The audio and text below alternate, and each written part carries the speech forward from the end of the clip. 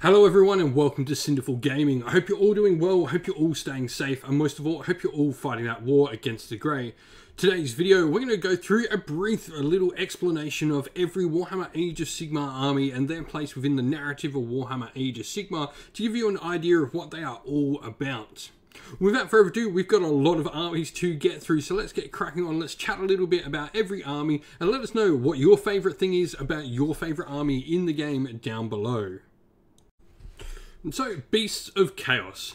These are the true children of Chaos. So, unlike a lot of the other worshippers of Chaos we have throughout the mortal realms, you know, you've got things like your Blades of Khorne, your Disciples of Tzeentch, all of these are humans that have generally fallen to the corruption of Chaos.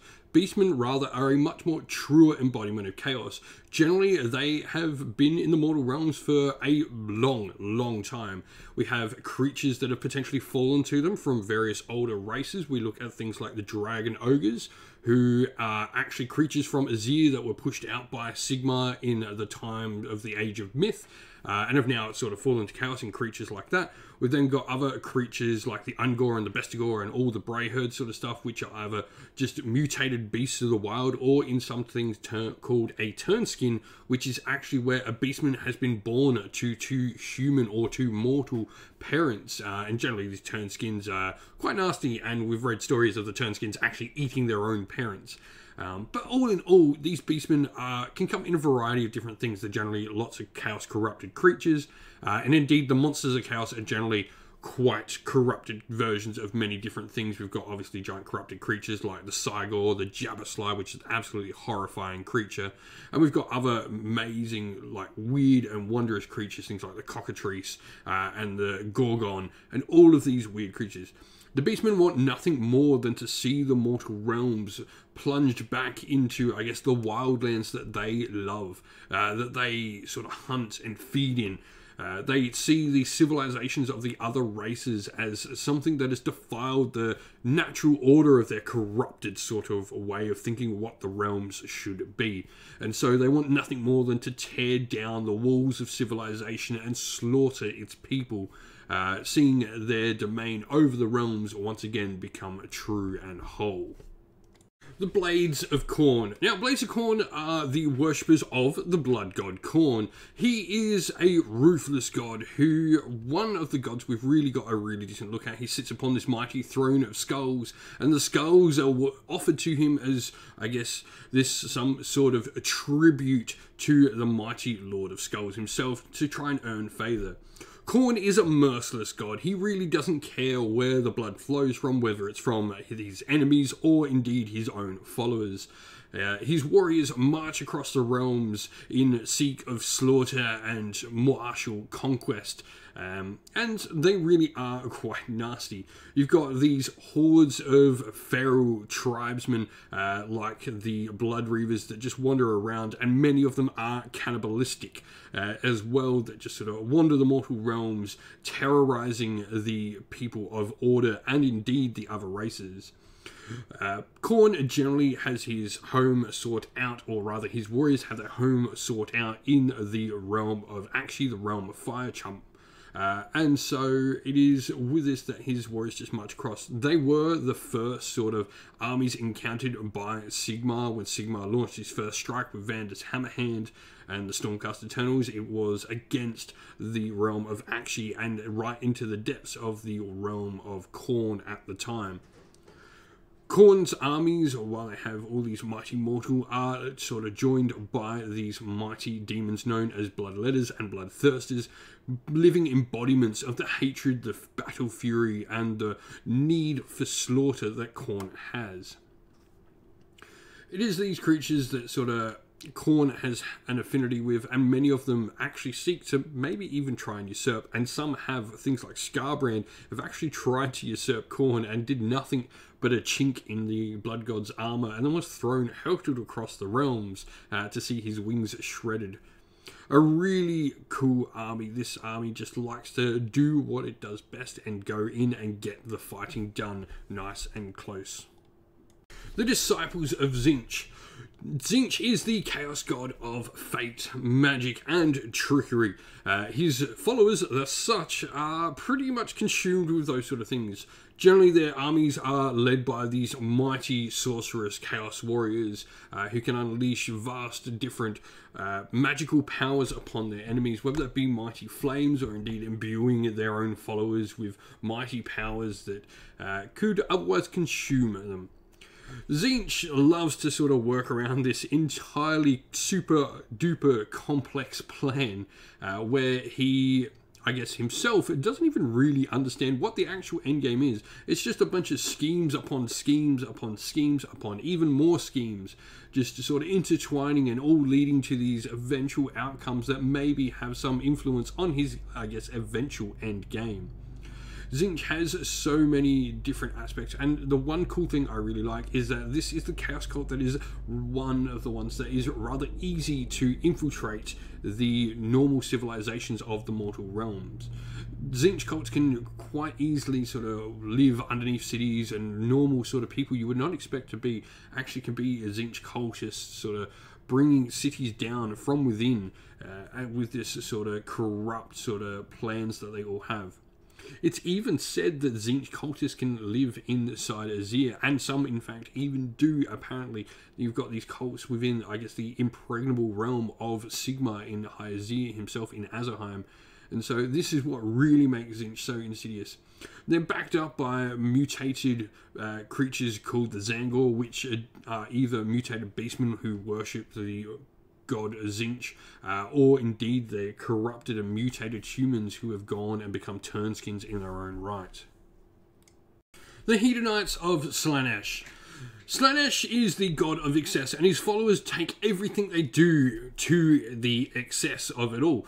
Whether that be martial combat and becoming the absolute perfect swordsman or the perfect wielder of a spear, or indeed something like a kunai and chain, or any weapon imaginable, Hedonites of Slaanesh just love to take these things to excess. They could, for instance, become such glorious poets that their words would simply make a man die of sadness hearing the sorrowful story they could tell in such beauty with their poetry. Not only that, but there are just so many forms of excess, whether they are excess in their, I guess, tastings of all the flavors of the mortal realms, eating their way across the mortal realms, sampling everything from the finest wines and the finest breads and fruits to even trying the most despicable sort of meat, whether eating human flesh or other things like that. The Hedonites of Slaanesh just take everything to excess.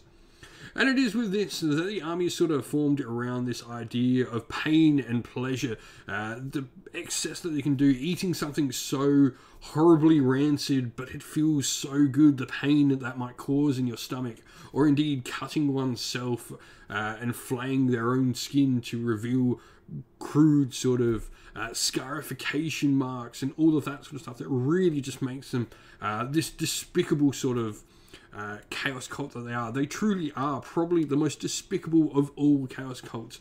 This way they sort of corrupt themselves is just so despicable to anyone else looking upon the Hedonites, and especially they are mortal enemies of many of the elven races who see them as just crude creatures. They're backed up by mighty demons of Slaanesh that promise all these luxurious promises and, you know, wealth and all these amazing sort of things you can promise someone who wants the finest things in life. The Maggotkin of Nurgle. Nurgle is known as the Jolly Grandfather himself, a very joyous sort of chaos god.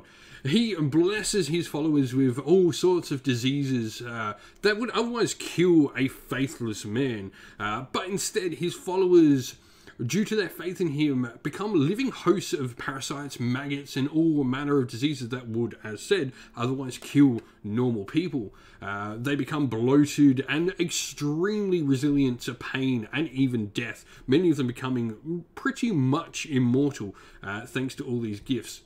You've got this weird sort of thing where, you know, all the diseases sort of go into one and they sort of bring about life, because all these diseases need a living host. And so the followers of Nurgle continue to survive because they are living breeding grounds for all these various diseases.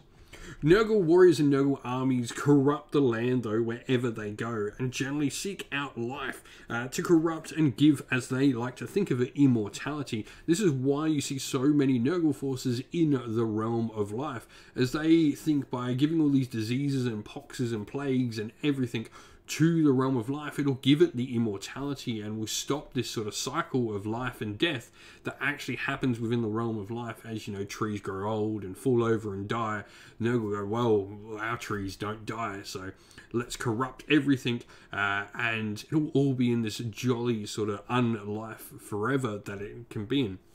Nurgle himself is absolutely obsessed with Alariel, as are many of his followers. They all seem to want to court the Lady of Life herself, the goddess of the Sylvaneth, in some sort of like corrupted manner, and it's just really sort of devolved in how it sort of works between the two.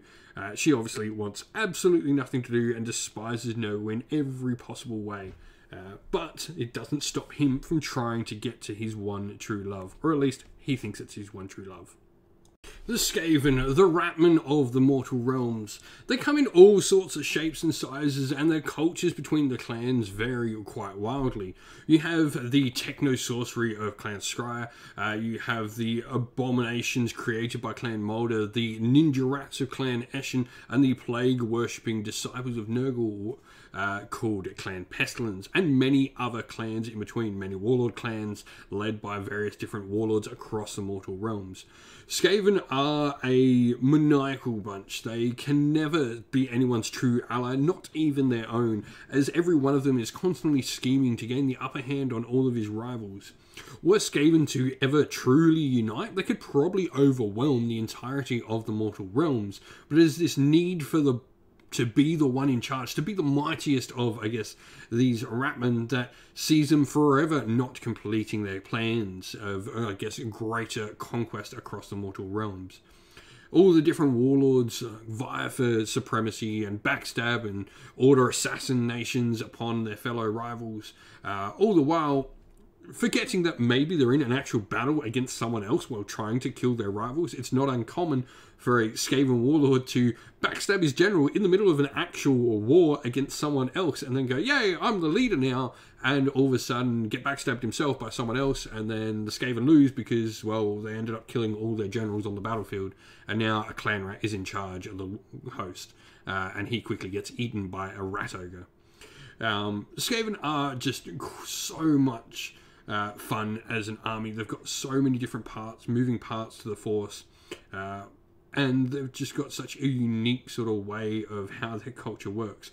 They are truly fearful and can actually put out a scent of fear, and many of them are just so scared and so paranoid of absolutely everything in the mortal realms. The Slaves to Darkness, the, I guess, normal sort of followers in the mortal realms of chaos. They are not as entirely devoted to the singular chaos gods like other things like the Hedonites, the Slaanesh, and stuff like that. And many of them, in fact, are the direct warriors of the Lord of the End Times, the Ever-Chosen himself, Archaon. Whether this be his vanguard or his legions of chaos warriors and chaos knights. The Slaves to Darkness generally are the most numerous of all the chaos cults across the mortal realms, making up their number with the various different tribes of savages from across the mortal realms, like the Untamed Beasts or the Flayed, and also having just generally lots of barbarian tribes of marauders mixed in and Dark Oath savages. Then you have the Chaos Warriors, who are mighty heroes in their own right, or I guess heroes isn't the right word, mighty unheroes maybe is a little bit better way to describe them, but they are mighty warriors encased wholly within their armor that can never truly come off, as they're sort of fused into that armor. It's fused to their skin. And Archaon then leads his mighty vanguard, his generals across the battlefield. These even mighty chaos warriors that are 1 in 1 million or something crazy like that, as they slaughter their way. Chaos lords slaughter their way to become a vanguard warrior. Truly one of the most fearsome armies to see on the tabletop. If a horde of Chaos Warriors led by Archaon is coming for your city, you haven't got really much of a hope in anything to survive the onslaught that is about to come your way. Moving on to death, the Flesh-Eater Courts are deluded cannibalistic monstrosities that stalk the dark and deadly places of the mortal realms. On the outside, what we see them as are these monstrous, hideous ghouls that feast on the flesh of living creatures, but really what they see themselves as are in fact noble knights in their grand delusion. They see themselves as these true depictions of nobility and these mighty heroes that are saving the mortal realms. Where we see a bunch of crypt ghouls, they see a bunch of men-at-arms loyally following their lord to battle. Where we see a mighty ghoul king riding a Terrorgeist, they instead see a regal and noble lord, a knight lord riding a mighty hippogriff or indeed a Pegasus. And where we see the crypt flayers or the abhorrent ghouls, they instead see mighty knights striding to battle atop regal steeds. The Flesh-Eater Courts in these grand illusions can see themselves in all manner of different things and truly are just utterly insane. They don't see themselves in a way that I guess the rest of the realms do, and this leads to them being a massive mercenary force across many of the realms. No true followers of Nagash himself, they actually have been known to fight for cities, thinking they're freeing cities, none more famously than the city of Lethis, valiantly flying down to try and save the city of Lethis, thinking that they are the noble knights sent to protect the mortal realm. And it really does make for one of the coolest stories in all of Age of Sigmar, I think. They just truly are this really cool force, and it leaves just so many options open on how you want to present this on the tabletop. But just this utterly insane rabid force that is so deluded is just incredible. The Nighthaunt, Nagash's vanguard legions.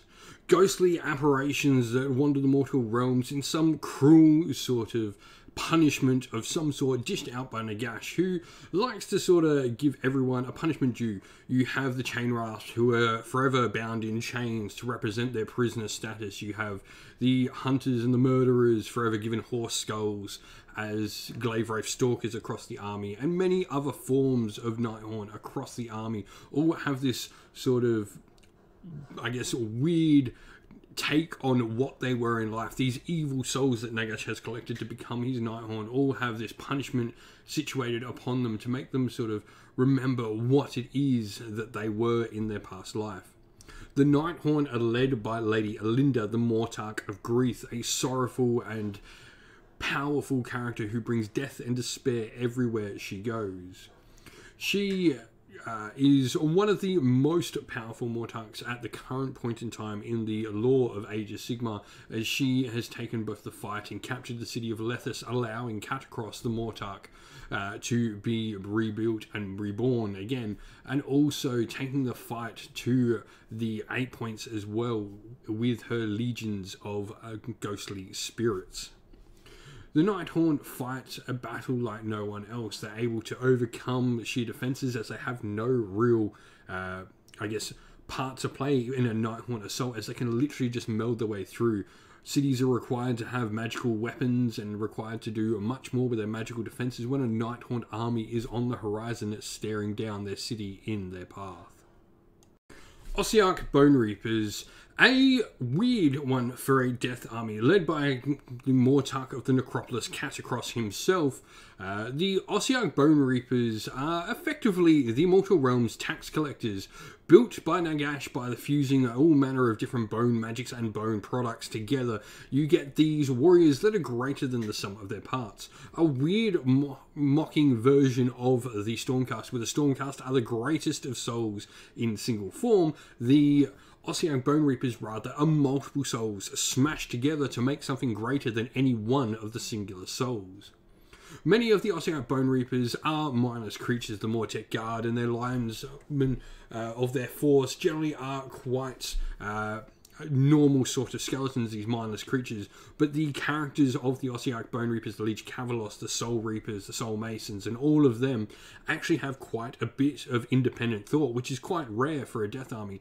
These are independent thinking generals that Nagash has actually built on the mortal realms, and you know, normally his whole thing is he likes subservitude, but many of these actually have their own, I guess, agendas and dreams, and some of them even dream of one day maybe perhaps becoming their own lord within Nagash's kingdom and not wholly subservient to the Lord of Death.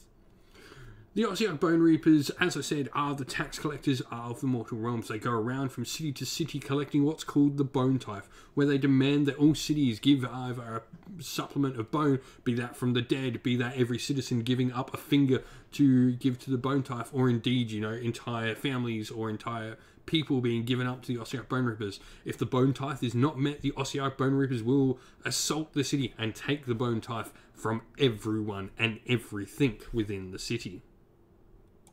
Soulblight Gravelords, vampiric masters ruling over legions of undead soldiers, whether that be skeletons, zombies, creatures of the night like direwolves and fellbats, even monsters like terrorgeists and the mighty zombie dragons. The Soulblight Gravelords like to have their independence. They're creatures that, much like the Ossiarch Bone Reapers, don't like Nagash controlling them, and in fact they are far more independent thinking, though they are utterly scared of Nagash and what he might do to them should they ever, or should he ever realise that their plans are maybe not with his best intentions. Led by countless of the Mortarchs, both Manfred and Neferata, and other major players like Prince Vorderai, their Soulblight Gravelords are stereotypical undead army.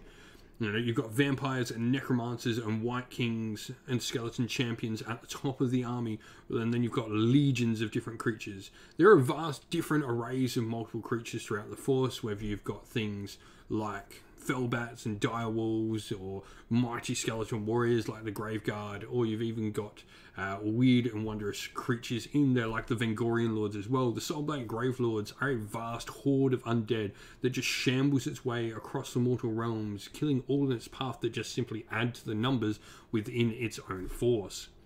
Not much can stand up to them, and they have even the most elite of cavalry, being the Blood Knights, which are just an entire coven of vampiric knights that just rampage across the battlefield, destroying all in their path. Gloomspite Gits. Hordes of maniac, fungus-infected goblins rampage across the mortal realms at night, following the light of the bad moon, and their, I guess, idol of worship that floats across the mortal realms, bathing the realms in its cursed light wherever it goes. Gloomspite Gits live in the deep and dark, dank places of the mortal realms, generally staying away from the light and not interacting much with the other races unless the bad moon arises in front of them. When the bad moon arises, these goblins become, I guess, infused with the energy and power, seeing their quote-unquote god-like thing that the moon is to them. High up in the sky, they become just rabid hordes of goblins, leading out various war beasts like squigs of all sorts of sizes, which are literally mouth and teeth with legs. And Troggoths join the fight, the giants, Arachnarok spiders, and the Schizostrand tribes, along with many other types of goblins as well, all come out and just start enveloping the mortal realms in their crazed lunacy that is for the bad moon itself. The Gloomspite Gits have many different wizards who generally like to turn people into mushrooms, none more so than Scragron himself, who has an entire mushroom garden where he hears the prophecies of people he's turned into actual living mushrooms down in his little dank hold, which is sort of like a separate realm in itself. Gloomspite Gits love to just collect bottles as well. It is their currency, as they have no idea how to make glass, so they collect bottles. Wherever they go, they will find bottles and collect them and use that as their form of currency across the mortal realms. The Ogre Moor tribes. Ogres are these ever-hungry creatures that need to continuously eat, lest they, I guess, begin to eat one another, marching their way across the mortal realms, eating absolutely everything in their path. There are two types of ogres typically within Ogre Maw tribes, that is the Beastclaw Raiders and the Gutbusters. The Gutbusters are much more martial prowess, and they are your stereotypical sort of ogres, marching across the mortal realms, eating absolutely everything in their path, whether that be entire civilizations, or it happens to be just the beasts of the world around them, eating entire forests made out of wood, or entire mountains if they get that hungry. They will eat absolutely anything. You have also the Beastclaw Raiders, who are the ogres that once fought Nagash and freed the gods of winter, and are now constantly followed by those same gods of winter from the deep vaults that they freed in Shaiish, and now have this sort of frost-like appearance to them. The regular ogres not liking to keep the Beastclaw too much. They are two separate tribes very much, but they do share a common ancestry between them of the ogres of old. You have other sorts of ogres within the army as well, things like your man-eaters, which are mercenary ogres, and things like your firebellies, which are shamanistic fire-breathing ogres. The ogres, generally, their physiology, they are about 8 feet tall to 10 feet tall to 12, and sometimes even more at 12 feet tall. Generally, large, rotund stomachs house most of their vital organs, which is why they wear the gut plates that they do and are commonly seen wearing. Generally, an ogre will fight with a large weapon, either one-handed or two-handed, and sometimes wield a spiked gauntlet as well, known as an Iron Fist, of which they can use not only to parry like a shield, but also punch back and deal damage to their opponents. The Auric War Clans. Generally, Auric War Clans are made up of 3 major tribes. These are the Bone Splitters, the Iron Jaws, and the Cruel Boys. Talking about each one in turn, the Bone Splitters are feral orcs. They are essentially the orcs that have become so enamored with war energy and the thought of their god Gurkhamukha that they give up all sort of forms of normal civilization, not even crafting armor and weapons, using their base sort of nature of like just giant pieces of sharpened stone attached to wood, and even wielding giant pieces of bone from the animals and the monsters that they kill as weapons in battle. They generally are quite shamanistic and quite tribal in how they work. The Oryx of the Ironjaws, on the other hand, are much more warbred. Larger than any of their other orc cousins, the Ironjaws rampage to war in giant thick plate armor that they have either stolen or just hammered crudely into shape for themselves. The Ironjaws love a good fight, and the continuous fighting leads to them getting even bigger and bigger until you get the size of something like a megaboss, which stands even bigger than most ogres and can stand right up to the size of many gargants as well. The Cruel Boys are the last sort of Auric in the Auric War Clans, and while the other two are much more fighty, the Cruel Boys like to use underhanded tactics and perhaps maybe favour Mork a little bit sneaky rather than Gork a little bit fighty. The Cruel Boys like to use traps, they like to use deception, they like to use fear as a weapon in battle, and love to use their poisoned weapons from the bogs on which they came, feeding their mounts and their weird-like creatures all these poisons so that they can infect and kill their enemies from afar and as painfully as possible.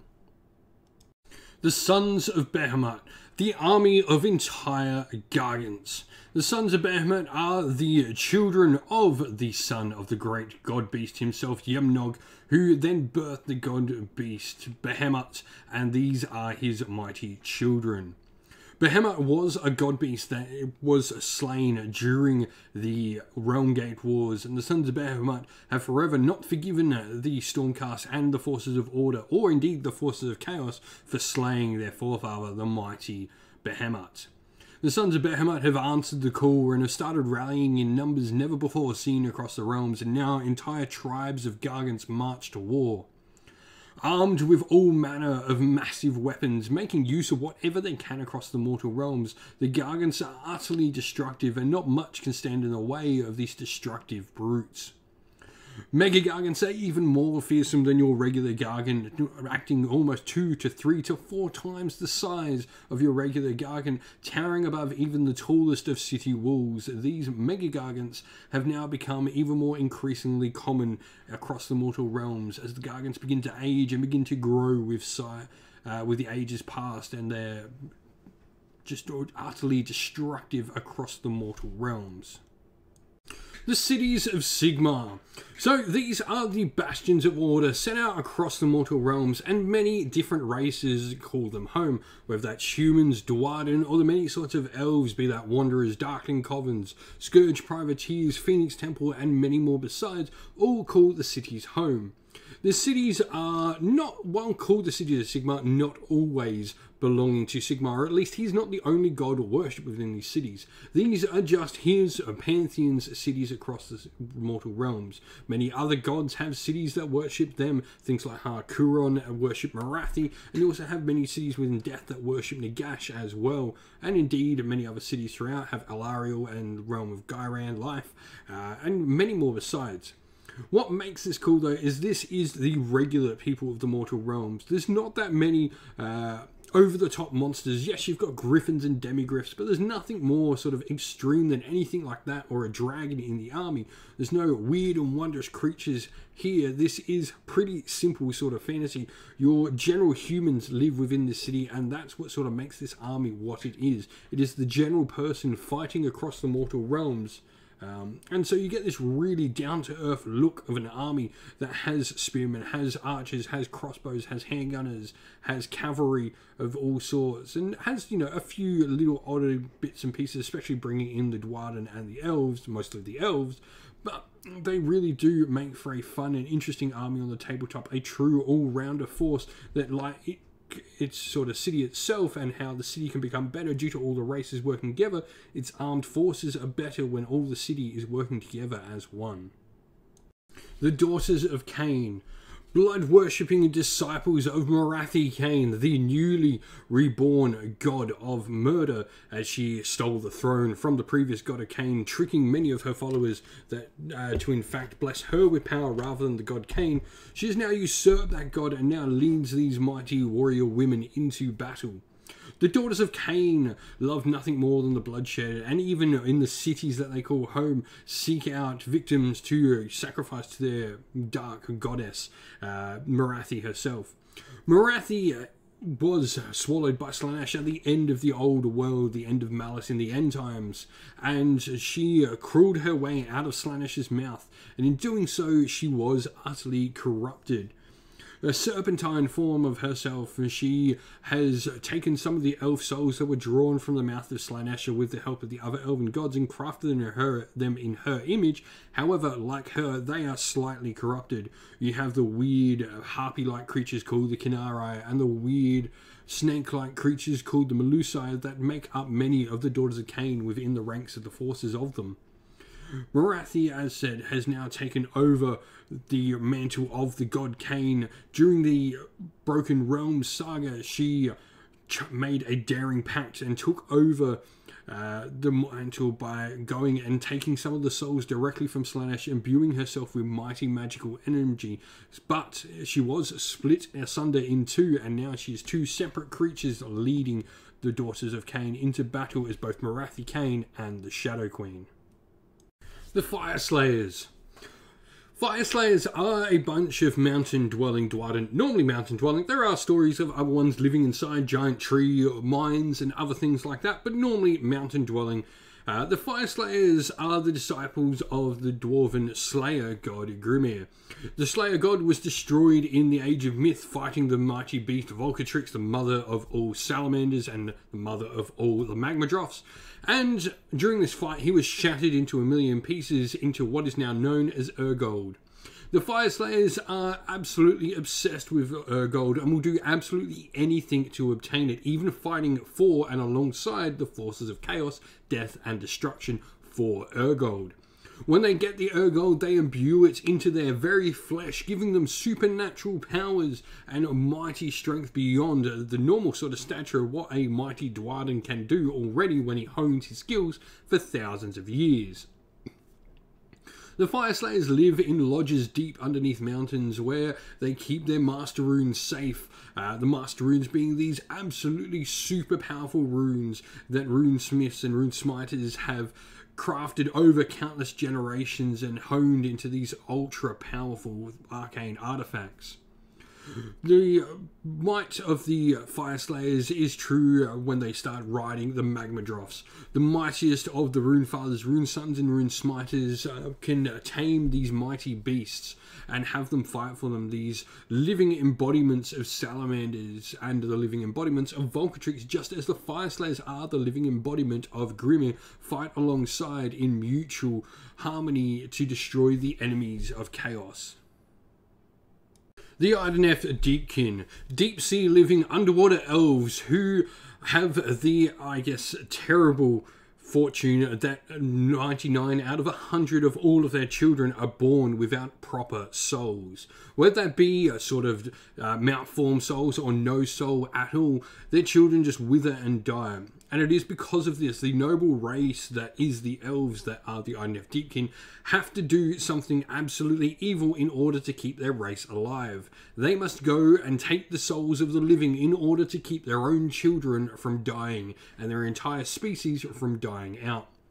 Teclis created the Idoneth Deepkin before he created any other elves in the mortal realms, and it was the Idoneth Deepkin that suffered because of this, by being the very first creatures and elves created by one of the elven gods from the souls that escaped the clutches of Slaanesh. The Idoneth Deepkin were the most cursed souls of all. The process of creating the elves and Tact was not as perfect as it is now refined in many of the other creatures and other elves that came later. So these poor souls now have to do what is necessary for their entire species to survive.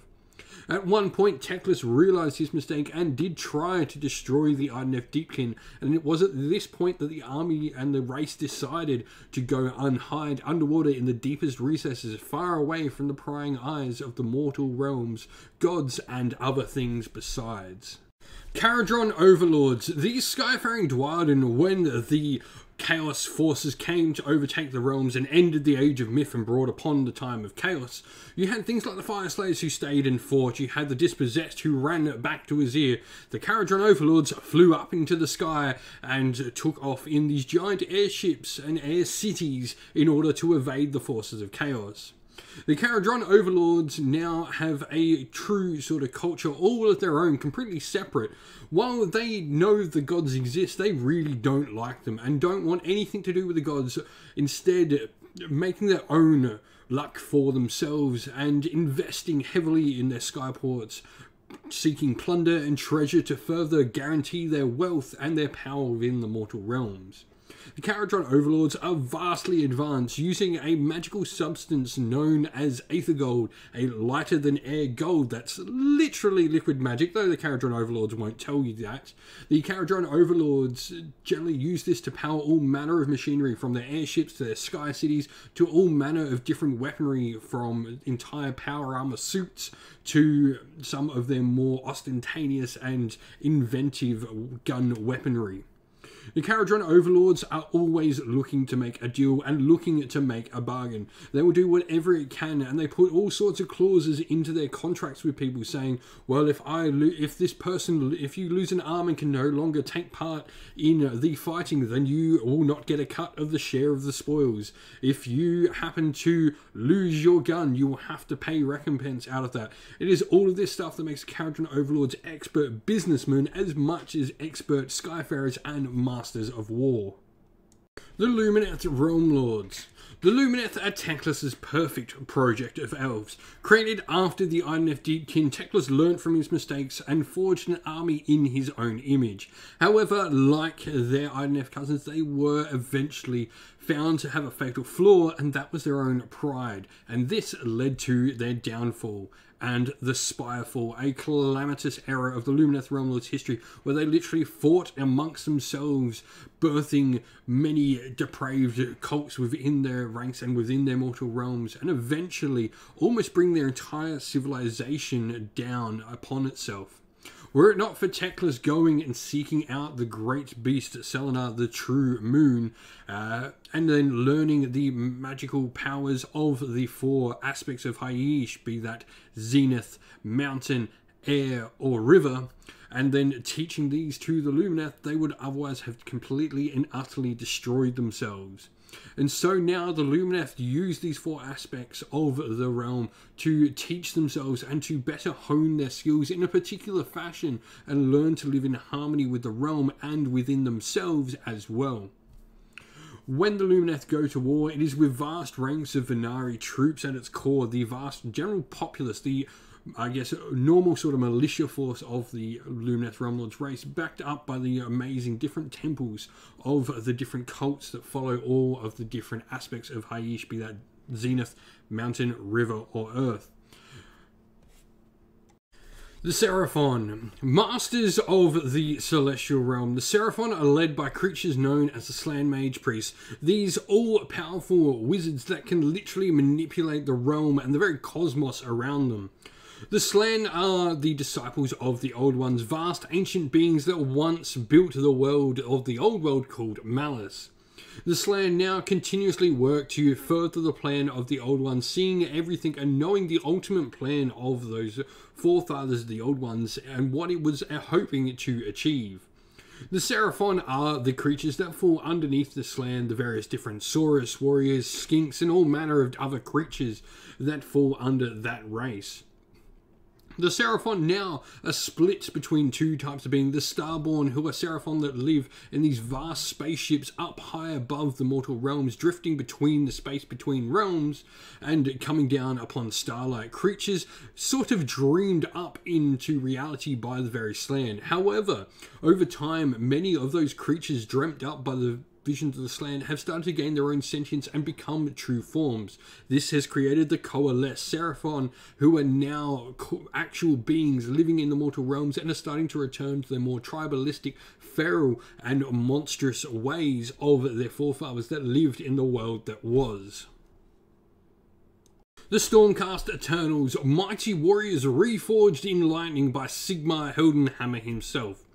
The Stormcast Eternals are warriors that have fought in Sigmar's name across the mortal realms, and some, maybe who haven't, taken up by Sigmar upon their very deaths and their very end to fight in his brand new armies. They are taken up, their souls hammered and reforged by the 7 smiths, smacking a part of Sigmar's own power within them to create them into mighty immortal warriors.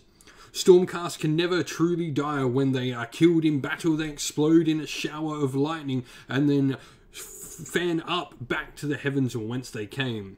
However, there is a problem with that now, as Be'lakor's dark curse has blackened the skies and Stormcast are now seeming to be lost, wandering the heavens and wandering the tops of the realms as they try to seek their way past Be'lakor's dark cloud. This is where the Thunderstrike Stormcast come into it, a new creation by Sigmar and by Grungy. In cooperation, they've created a new Thunderstrike armor, which is able to pierce the heavens and pierce the dark skies Be'lakor has created to send the Stormcast back to Azir to be reforged and brought back into the battle once again. Stormcast not only are immortal, but they are the greatest of all warriors. Many of them have fought for countless centuries, and many of them were great champions, kings, lords, heroes of renown, or just valorous men who did one final last deed. Much the same as someone like Vandus Hammerhand, who was just a humble blacksmith who stood against Korgus Khul in his days as a mortal man with nothing but a hammer in hand. The Stormcast Eternals come down upon lightning and they build and defend the cities of mortal citizens of the mortal realms, smiting Sigmar's enemies with lightning wherever they go. Lastly, we have the Sylvaneth, the tree people of the mortal realms, the embodiment of life itself. The Sylvaneth live in wargroves hidden deep within these vast, sort of sub-pocket realms within the realm of life and across the other realms as well. The Sylvaneth generally take on an aspect of the forest in which they live. You'll find the Flamewood treemen living in Akshi. You'll find dark and mysterious and brooding deadly treemen in the realm of Shaiish. And you'll find misty tree shades in the realm of Ulgu. The Sylvaneth are the herders of forests. Wherever they go, they sprout forests relating to the types of trees that they are everywhere across the battlefield. All of them follow the goddess Alariel, though some of them also worship the god consort of Alariel, Kurnoth, in all his hunter's might.